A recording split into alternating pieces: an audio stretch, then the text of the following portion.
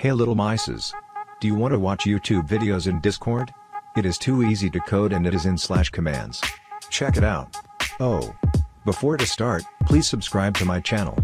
It's free and I'll use my new bot as example.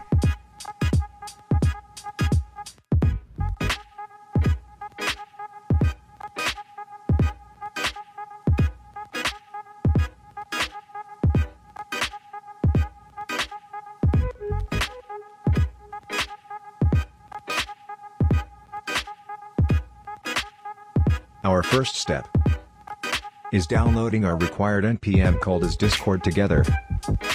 The old method to make this is outdated, but don't worry.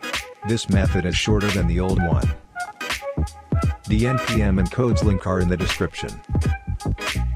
But, if you want to explore the other mini games code, there is the NPM description.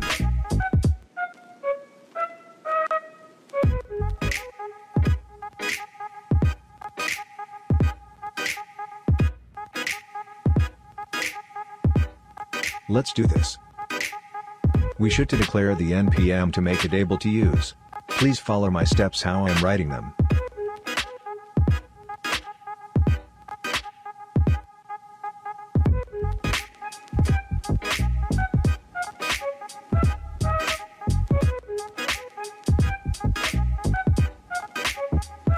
In this part, we should declare the NPM as a client, in that way, is a bit easier to call them.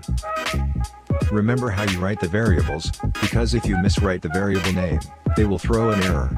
With this, you will make the constructor, it will be explained later.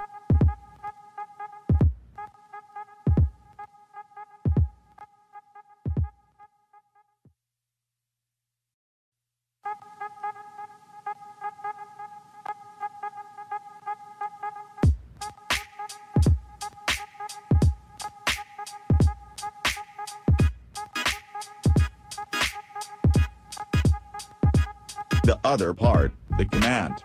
As I said, this is a /command. In my case I made some subcommands to choose between apps. Our NPM will support other apps. This constructor comes from the index file. Remember that we declared the NPM as a client, so we got to go to define what voice channel we'll use to make the app invitation. In this case, we will make the code read our current voice channel. If you are not in a voice channel, the bot will warn you about it. The rest of the code will return an event that will use the nick of invite.